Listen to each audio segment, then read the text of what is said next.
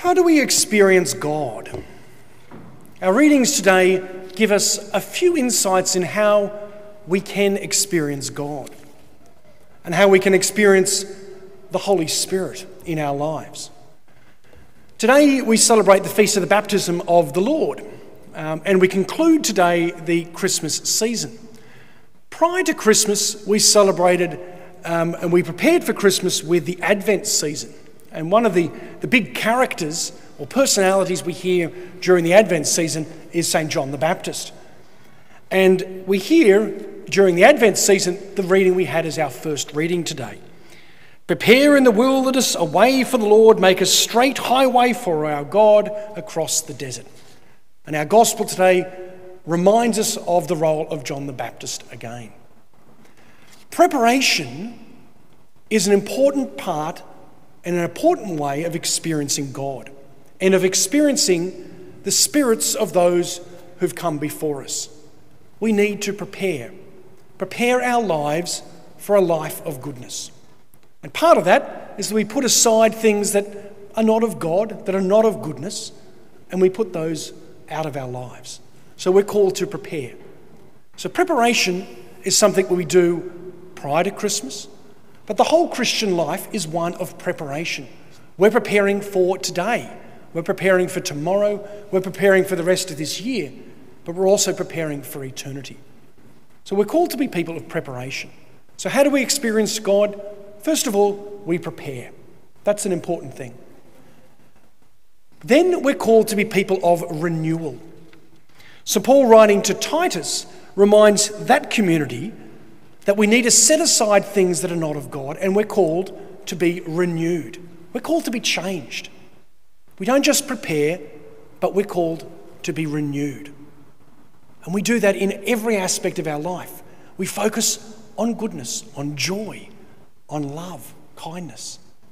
And part of being renewed is recognising there are beautiful things in our life, and we want those to be the focus of what we're about. We want family to be our focus. We want community to be our focus. And a little bit like Anthony Rodriguez, who passed away 1 year ago today, he was someone of joy, someone who really liked to gather people together, but to gather them together in joy and in happiness. And that's part of the renewal we should be spreading as well. We're being renewed in joy. So when we're feeling down, when perhaps we're feeling a bit distant, we're called to be renewed in joy. The Christian life should be one of joy. In preparation for Christmas, we have a Sunday dedicated to joy, that pink Sunday we had a few weeks back just before Christmas. But the whole Christian life is one of preparation, and then it's one of renewal in joy. And then the Christian life is one of prayer. We have Jesus goes down to the Jordan, is baptised. We have a ritual, a gathering, but then we're told by St. Luke, and this is one of the unique elements of Luke's gospel, his description of the baptism. We're told that Jesus, this is what we hear, when all the people had been baptised, and while Jesus, after his own baptism, was at prayer, the heavens opened and the Holy Spirit descended upon him. Jesus was at prayer.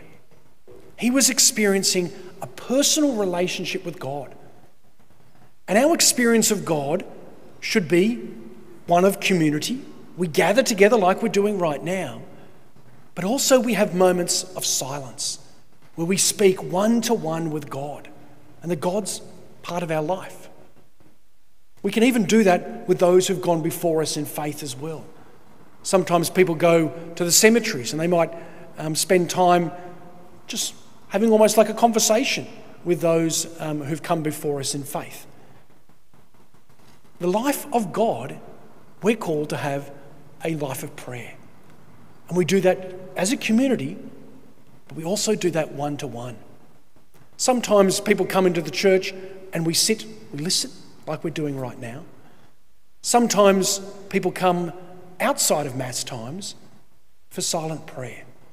Some come down and kneel at the statue of the Sacred Heart or the statue of Mary, maybe light a candle for one of their deceased relatives, and then they talk with Jesus And that's not an unusual thing. We shouldn't feel like talking to Jesus is you've got some psychological problem.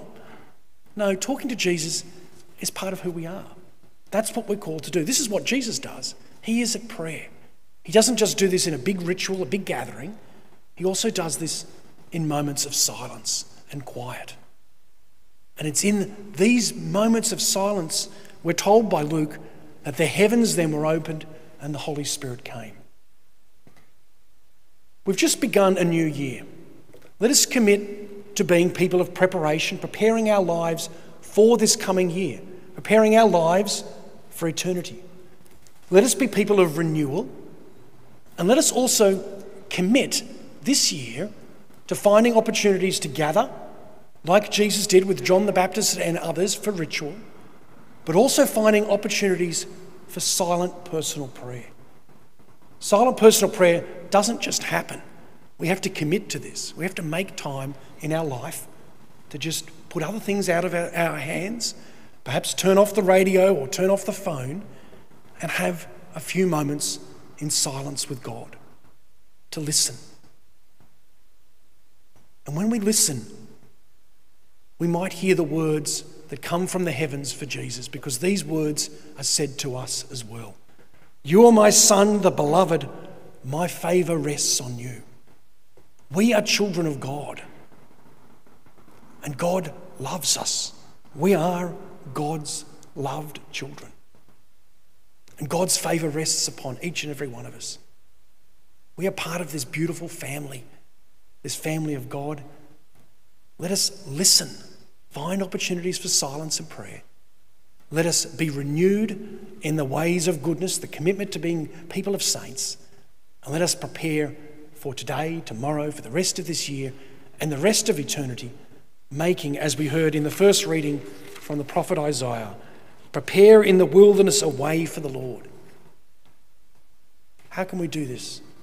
Let's do this in the way of Jesus, the way of joy, the way of love, the way of goodness.